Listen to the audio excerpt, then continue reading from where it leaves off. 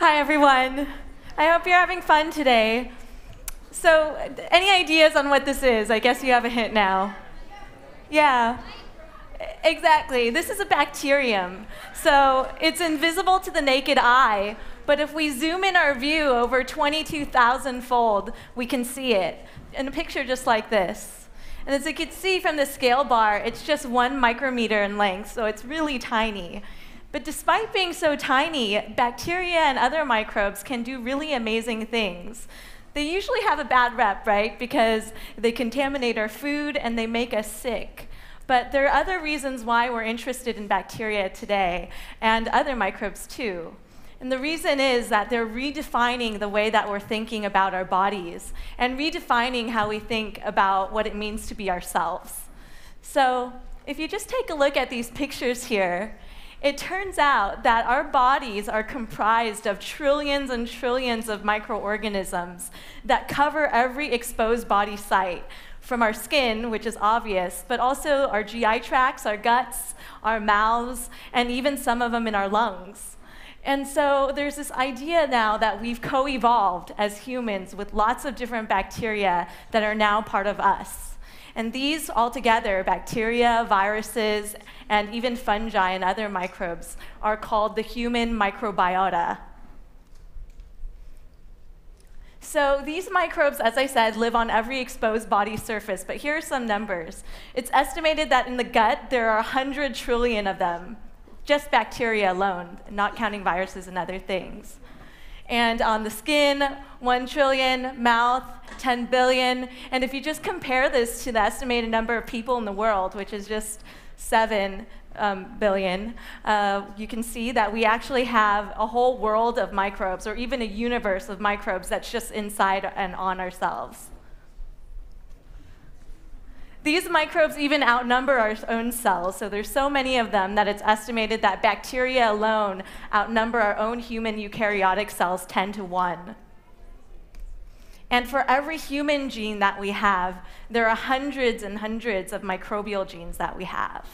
So potentially, these genes can do a lot of things for our normal health and disease.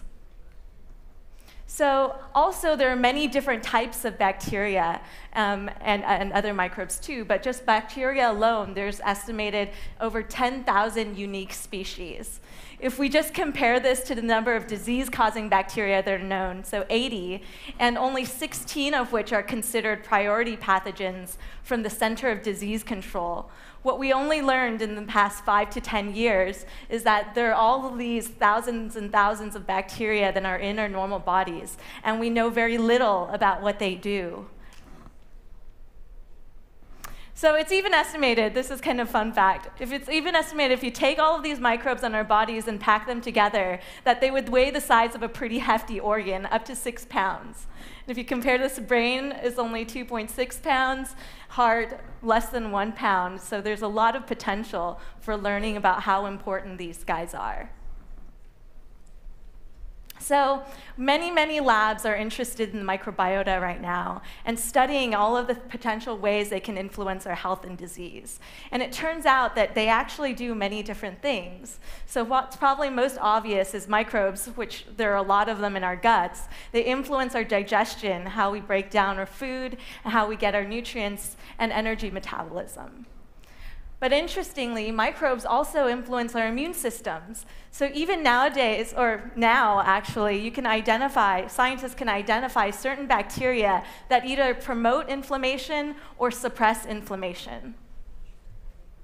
These microbes can even influence our responses to medicine, so how we respond to such normal things like Tylenol, acetaminophen, and how we break them down and respond to it.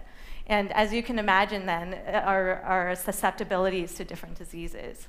So I'm a professor at UCLA, and I run a lab, and we're interested in this particular area of how microbes can actually impact our brain and behavior. And this is actually kind of a weird idea at first, but maybe not so weird. So has anyone ever gotten sick or food poisoning or something like that? You can immediately feel something and your behavior changes. So The idea that microbes, pathogens, can affect our brain behavior is not new. But what about microbes that are in us and on us right now? Are they doing anything in terms of influencing our brain health and disease? So there are a lot of little pieces of evidence from animal studies that make us interested in this area. And they're really simple to start. And so here's one study where in the lab, we can take mice and give them different behavior tests.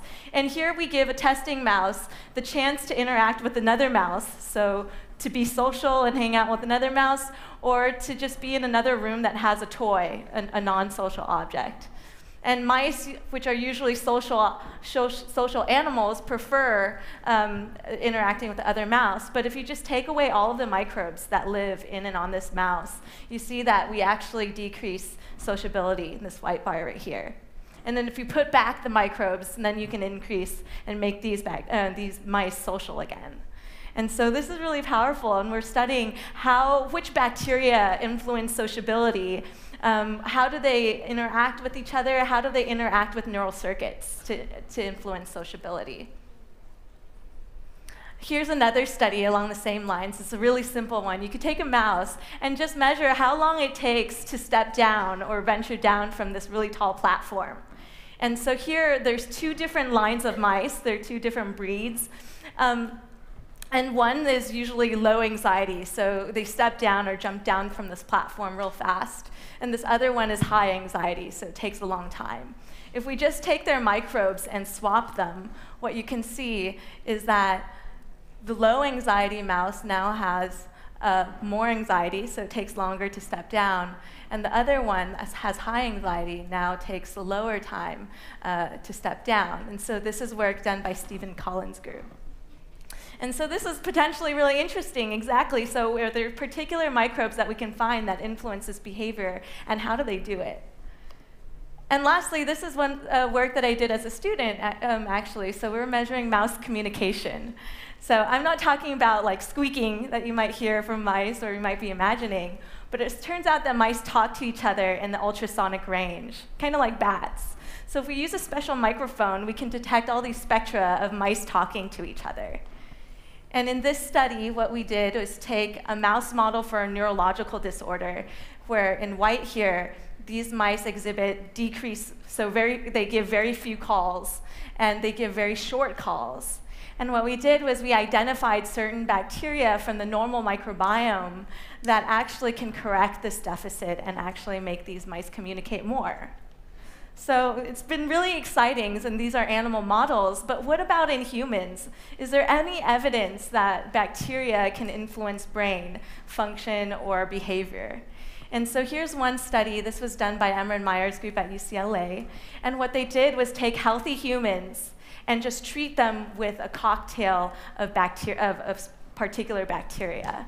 And then they did brain imaging, so functional MRI, to measure activity in different brain regions. And what they saw is all of these different brain areas light up and change in response to just exposure to different bacteria. So there's some evidence there that we're on the right track, or there's something interesting for this biology. Now, what's the point? So there are lots of different disorders, and all of these have roots in different areas, so immune problems, GI problems, heart problems, but all of these disorders are also linked to changes in the microbiota.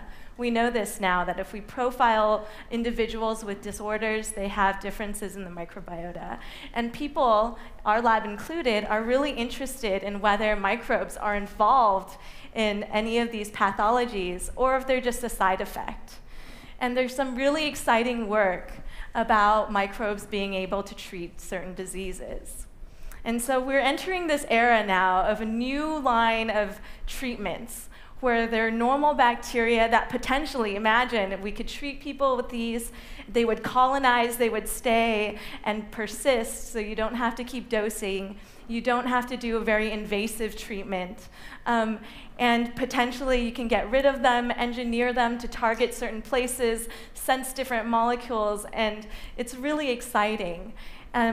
For brain disorders, this is kind of in the future, but today, these types of treatments are being entered into the clinic for other disorders like GI problems and immune problems. And so I think there's a really exciting future now of live biotherapeutics, or at least learning from these microbes that are normally part of our cells and what they do on a normal day-to-day basis.